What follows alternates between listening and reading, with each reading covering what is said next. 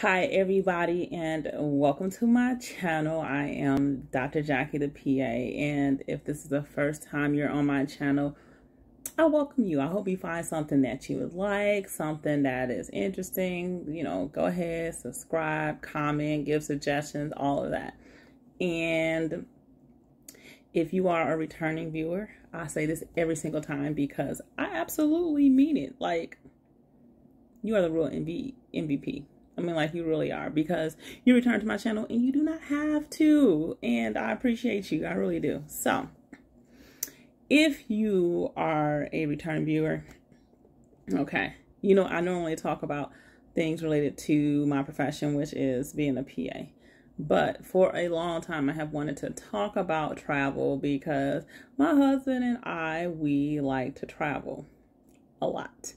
And what originally happened was I was planning on talking about traveling after some of the trips we had taken over the past years, like before COVID. But when COVID happened, let me get my camera together. But when COVID happened, it just made all of the information I wanted to share about my prior trips irrelevant, because COVID traveling and traveling after COVID are two different ways of travel. Like, traveling with COVID is very ghetto. If nobody else says it, I'm going to say it. But we still travel. And I wanted to just kind of share some of the real stuff with you, because what happens is we like to look up information about the different places that we're going. And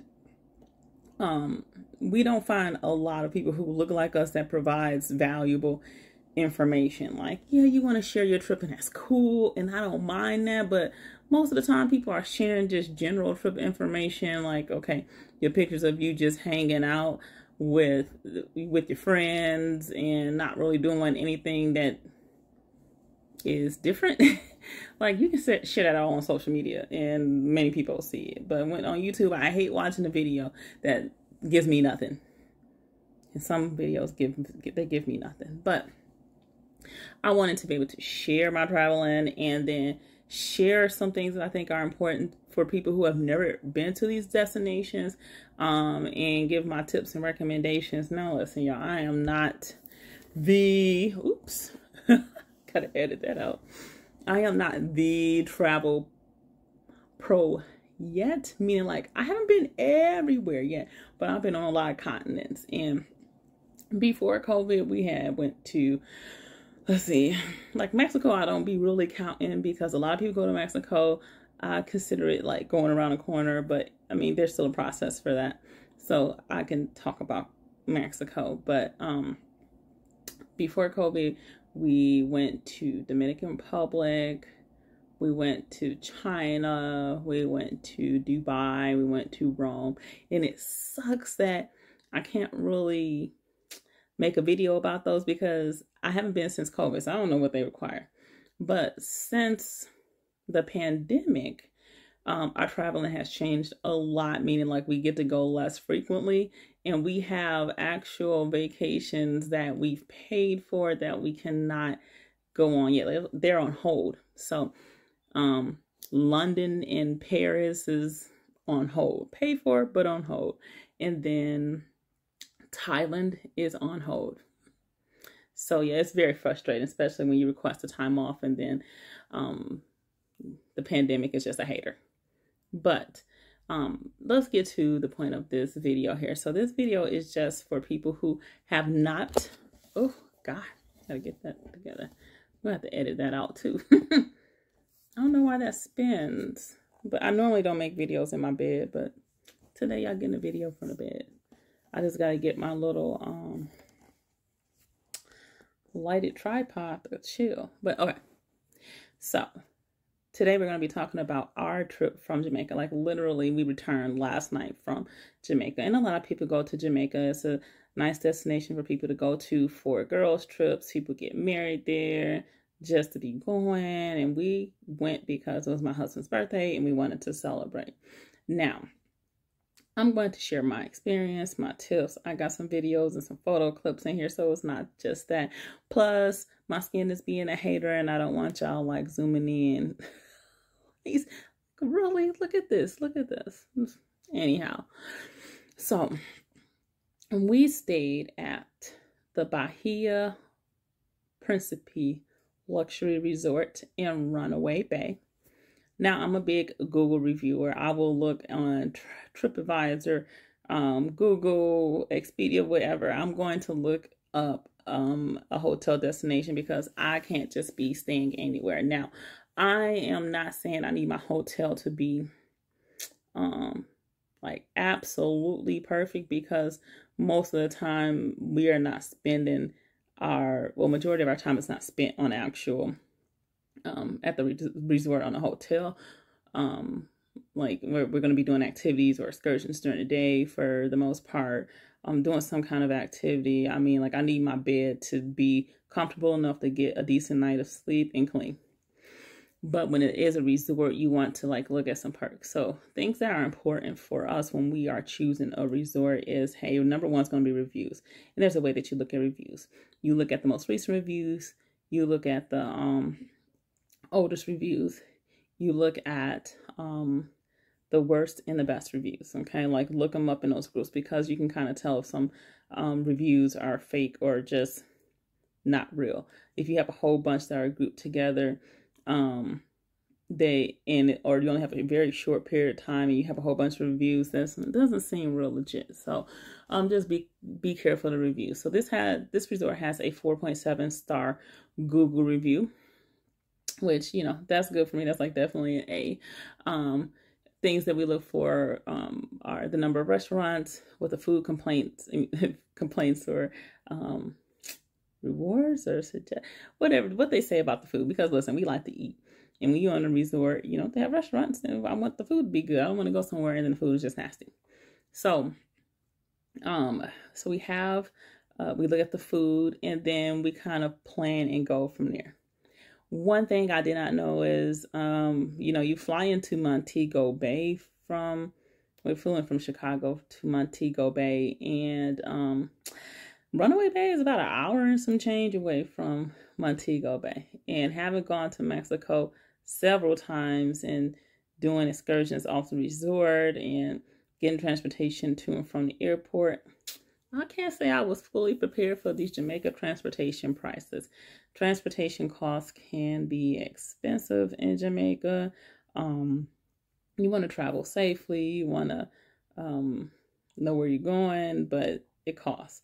A taxi is expensive. So we book transportation services online. We typically use Viator, and we book them, and we try and find the best deal. Always look at reviews on everything. When you're on Viator, look at reviews. If you have no reviews in a long period of time, that company may not still be operating, and I just wouldn't risk it all. That's me. But so we booked our airport transportation via Viator. Something that I would suggest when you do go to Jamaica is to use Club Mobay. So Mobay is like this VIP lounge in the airport, and it's not super expensive, but while you're waiting, you get to like speed through the check-in process on arrival. I don't want to say check-in, but like Jamaica Customs, because we got it for our trip to, and then our return trip. And you get to chill there, and they serve you drinks, so you can drink all the rum punch you want. And it's included in the price. So you got drinks. They have like a little food menu. And what I would recommend off that food menu, they had these pork sliders, which were absolutely delicious. The beef patties. I love French fries, so I'm just biased. I'm going to tell you eat the French fries because they're like hot and fresh oven baked French fries. And the salad was pretty good too. Listen, the food was included with the price, so we were trying to eat all we could because I want to say it was like $30 per person. You get to eat a lot of food, and probably drink like, on the way back, I only had like one big rum punch, but I had like 3 of them on the way in because I had just arrived. But Mobay is the way to go. I felt like a celebrity when we walked in. Somebody was holding a sign with my husband and I's name, and I was like, oh snap, I ain't Beyonce, but this must be what she feel like. But yeah, so they get you checked in and get your bags and everything was just smooth. They get you to the lounge, you chill, and transportation comes to pick you up from there. So if you are going to Jamaica, include Mobay. Like you honestly cannot do it. And they're not paying me to say this. I'm saying because now if I go to Jamaica, I'm going to be mad if we don't do Mobay, because I mean, I'm spoiled. I like to do fancy smashy stuff. And before any trip, I hope people know, budget. Have a budget, because the things that you're going to be able to do are going to vary on depend on how much money you have to spend on the trip. I will say that the transportation costs, they were just a bit much, in my opinion. We did 2 excursions, and timing just didn't allow for another one, because even though we may not spend so much time at the resort, we do like to have a day or two where we're just like in the pool, drinking, kicking it, absorbing the sun, hanging out on the beach. And we luckily did get to do that. So we did 2 excursions, and transportation for one excursion was an additional $170. It was round trip for both of us. It was a private vehicle, but $170 for the transportation. For this particular excursion, it was definitely worth it, but $170, y'all, it was a lot. So, we arrived on a Monday. I will not even go into the story as to why we didn't arrive on the Sunday that we're supposed to arrive, but to get into Jamaica, you need to have a COVID test. So it can be PCR antigen, but it needs to happen within 3 days before you're going to depart. You also have to get a travel authorization. This is completely free. I just Googled Jamaica travel authorization. You fill out the information and they email you an authorization that approves your trip and travel there. You need to include the hotel you're going to be at. What are you there for? It's kind of like that customs form you do on the airplane. What are you going to be there for? How long? Are you vaccinated? Are you not? And then they tell you the latest that you can get the test. We were approved immediately. It wasn't like this long waiting process, but I suspect there could always be something like that. So we were leaving on a Sunday initially, but I did it like on a Thursday, and we got our stuff. So it's important to know that the COVID testing may change. That changes all the time. At one point, if you were vaccinated in the United States, you didn't have to get a COVID test to come back in, but now everybody has to get a COVID test. It's just a matter of how many days before you're leaving that you have to get your COVID test. So be prepared for that. The cost for our COVID test on return that were done on the actual resort, it was $40 US dollars, which is cheaper than what I paid to have a missed test. I mean, a late result in the States, because y'all be scamming. They be scamming y'all. But so when we first got to Jamaica, it was kind of late. Our driver was very talkative. Be able to, I don't know. I would say they are friendly in Jamaica. I just sometimes I don't be wanting to talk that much. But my husband is so nice, and he's conversational, and he talked with them. But the drivers are nice. They will share the history, let you know where you are. I felt safe the entire time we were there. I was there with my husband though too. My husband's a big dude, so he ain't playing no games about me. All right. It was like an hour and some change, and it was completely dark. Now they don't have any street lights, y'all. So driving to the hotel, there's a whole bunch of things that we did not see because it was like pitch black. They don't even have those little reflector things that come off the road. And the drivers in different countries, I've learned, to drive a little bit more aggressively and a little bit different than how we drive in America, but or in the US. So we we made it to our hotel. We checked in. Check-in was smooth. The only thing I didn't like is I stayed at a Bahia in Mexico, and I definitely was comparing, and I know that's not what we should do. We're in different countries, but I like to be shown where things are at, because they gave me this map and I just could not figure it out. I mean, if you ask people, they help you, but that's the only thing I didn't like. I wanted them to just kind of show me, and maybe because he got in later than when they have a lot of people to do that. They have a buffet, which usually these resorts have. So at the Bahia, we definitely took advantage of the buffet. I'm gonna be completely honest. Like, I think I had got my palate all hyped up for Jamaican food, and the resort has some Jamaican food. It just wasn't all the way hitting like when you got off the resort. So I strongly encourage, if you are going to Jamaica, or if you're going to any country where there's an all-inclusive resort, safely get off the resort so that you can experience some real flavor and really nice and seasoned food. Because when we got our food off the resort, let me tell y'all, that jerk is amazing. Like some real authentic, seasoned with love, made with love, jerk chicken, jerk pork, all the jerk. Okay. So get off the resort and get you some Jamaican food. Oh God, I wish I could think of the place that we were taken to. But anyhow, I'm gonna tell you about our 2 excursions and like some other things I recommend. So the first excursion was the Rastasafarian tour. This is a tour that we found on Viator. It cost, the day that we were going, is $163 per person US dollars.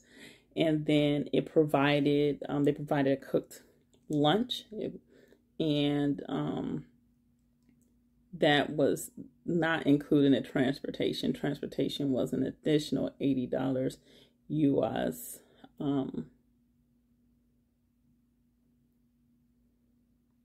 Yeah.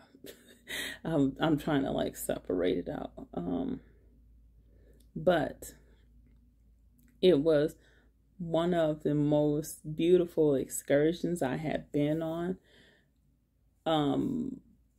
So what you're doing is you're actually going into this village that goes up into the mountains, and they farm, and people, I mean, like this community of people are there, and you are basically immersed in their world and their culture. So it starts out with like a walking tour along the roaring river, which is really a roaring river, and you get explanations about a lot of the plants that are growing around there. So there's lemongrass, there's like this garlic leaf that they use for seasoning. They call the lemongrass fever tea, so they take it for fevers. And it's just a lot of history, and it's just so peaceful and serene and green, y'all. Like, I don't know if y'all knew that, but it is green, green, green, beautiful green. You get to see all the different plants. Yeah, I really like the experience. So we did the walking tour, and then we went on ATVs. And the ATVs take you around the neighborhood and village, and the people are nice and friendly. They're waving, but there's animals, like livestock. They just out grazing, y'all. Like these were some of the healthiest looking animals we had seen out and about. But they were literally on the road, like they just walking, mind their business, eating stuff. Saw lots of little baby goats, and I was like, that's where the curry goat come from. I was wondering where all them little baby goats. A lot of goats, y'all. But it was cool because we're riding these ATVs past, and we get to absorb all of that. And I did my ancestry, y'all, and I know that I'm a descendant of slaves who were in a St. Thomas parish in Jamaica. So I feel like I was a little bit at home. I was like, yeah, I feel it in my spirit, you know, especially in the Black community. Our history and ancestry is not something that we just have readily accessible to us. So I definitely was like, oh, it felt good. It felt like home. Okay. The ATV. Now, what had happened was the weather had changed. So when rain happens, it just like kind of comes in like a downpour, and it may last a little bit, it may not. And we're getting close to the evening. I think it took us about 2 hours to get out to this place, and we did not get to go into, there's like this cave and some blue, I was gonna say Blue Lagoon, but that's probably not what it is. But we didn't get to go in it anyhow. But we were covered in mud and water because there's like these mineral river baths that you can get in. I was gonna get in, and it was a little cloudy. Next thing you know, it's just coming down. It was raining really hard, so our tour was cut a little bit short. But these people were so nice and gracious. They prepared a meal. It was a vegan Jamaican meal, y'all.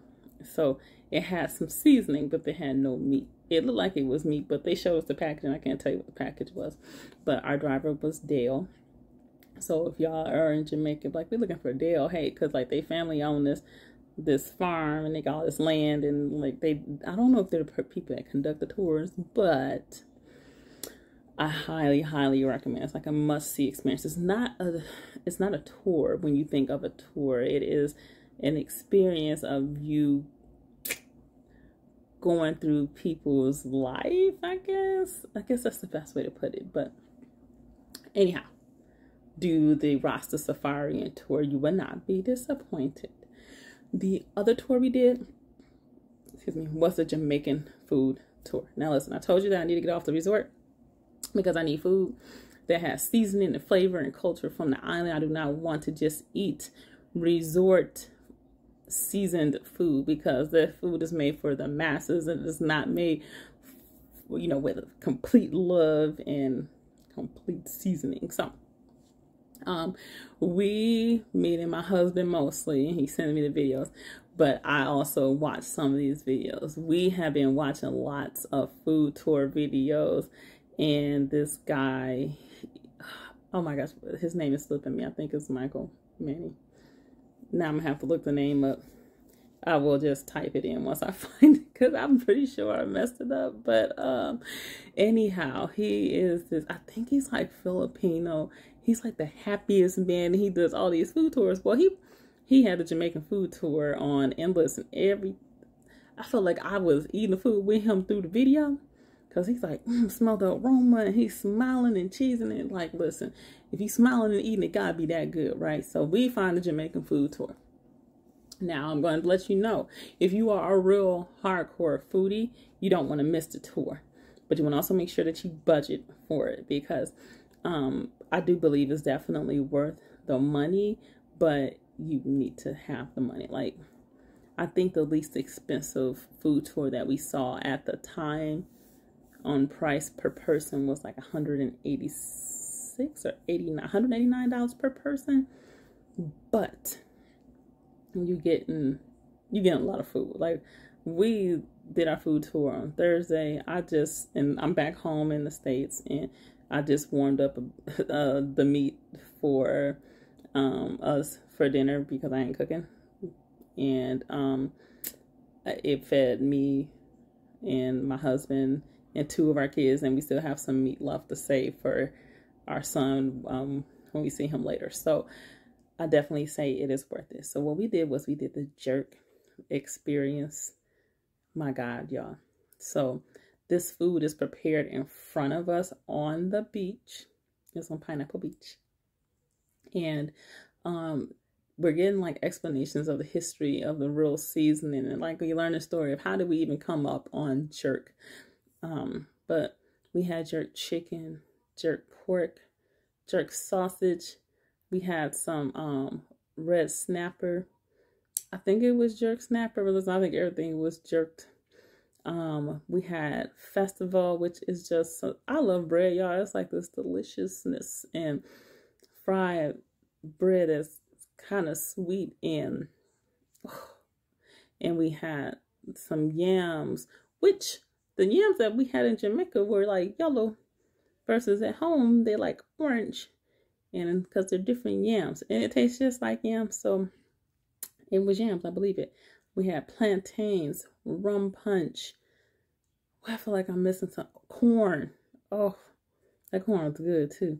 And everything is like it's seasoned and prepared in front of you, and it's just cooked. And you smell it, you watching it, you're like, ooh, I want to eat it. I want to eat it right now. Oh my gosh, y'all, listen. The food was so good. I had to pray to Jesus and be like, listen, if this is gluttony, I'm not trying to be gluttonous. God, this food is just so, it was so good. And it was, listen, it was made right there, like off the grill onto your plate. We had the scotch bonnets, peppers, which ever since I was watching the YouTube videos, I'm like, I want the scotch bonnets because he keep talking about scotch bonnets. I need some scotch bonnets. Yeah, so we had this whole jerk experience, and it was an experience, y'all. And the owners are just absolutely personable, fun, and some good cooks. Let me tell you, some good cooks. And then we just vibed well. So whenever I come back to Jamaica, because we will come back to Jamaica, I will definitely be booking another food tour, because listen, they got a seafood tour. They have the street food tour. And COVID had definitely impacted how they did business. But listen, y'all, if that's a place that you're going to hit up in Jamaica, I definitely recommend that. Now, we are at the age where we are not clubbing. So if you are watching this video hoping that you're going to get some ideas on where to club, listen, I'm 38.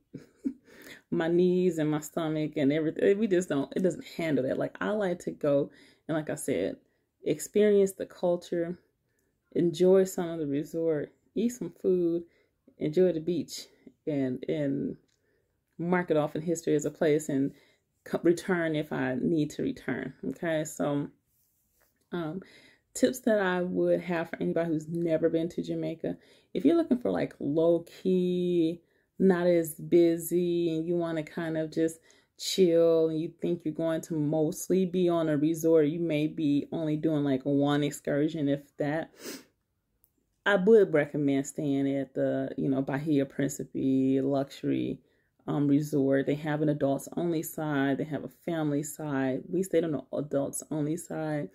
We didn't bring our kids with us, but it's far enough away from things where you can just kind of enjoy your family, enjoy the resort, and do just resort stuff. But if you think that you're going to want to get off the resort more than just once, I would recommend staying closer to the airport, because a lot of the excursions that you book, the travel will be included if it's from like a hotel in the Montego Bay area. I guess where we were physically located was like right in the middle of Ocho Rios and Montego Bay. So we did say definitely next time we plan on going, we will be trying to stay closer to Montego Bay or within Montego Bay, just to be a little bit closer to all the activity that is going on. Again, we ain't clubbers, so I don't think we're going to be doing any clubbing type stuff. But we do like to enjoy ourselves. So, and we want to try a little bit more of the excursions. Like, we wanted to look into, I guess Rose Hall is supposed to be like a haunted hotel, and then the Luminescence Lagoon. There you go. Luminescence Lagoon. I guess it's like this water that glows. We can get through that one. There's some Dunn's Fall or some kind of fall that people kept recommending. We also didn't get to see that. So there's lots and lots of excursions. I'm hoping you enjoy this video and it gave you some tips as to like, okay, what should you be doing?